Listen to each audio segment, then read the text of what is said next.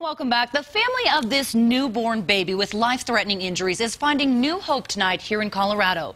Right now, little Amelia is in the neonatal intensive care unit at Children's Hospital for treatments. Denver 7's Kyle Horan spoke to her family, who's from New Mexico, and relying on cannabis oil for treatment.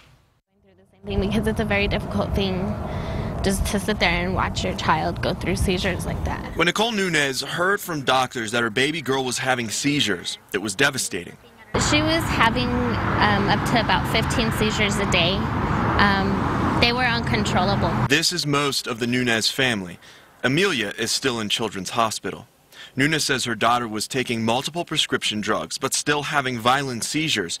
Doctors told her Amelia has something wrong with one of her chromosomes. We came over here because it was our last option to save our daughter. The Nunez family became interested in CBD oil after watching a documentary about Charlotte's Web, a high cannabidiol content cannabis extract with almost no THC, the active ingredient in marijuana.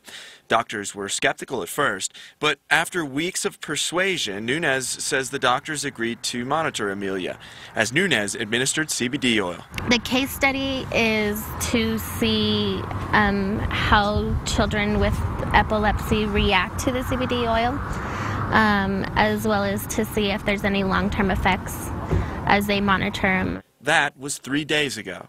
Amelia looked like this before treatment.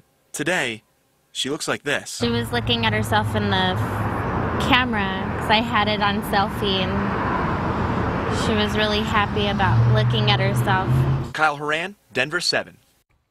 The family is considering moving here to Colorado to continue treatment. According to Children's Hospital, doctors in our state can't legally administer CBD oil to patients. However, the study the family is participating in allows doctors to observe the effects of the oil on children and epilepsy patients.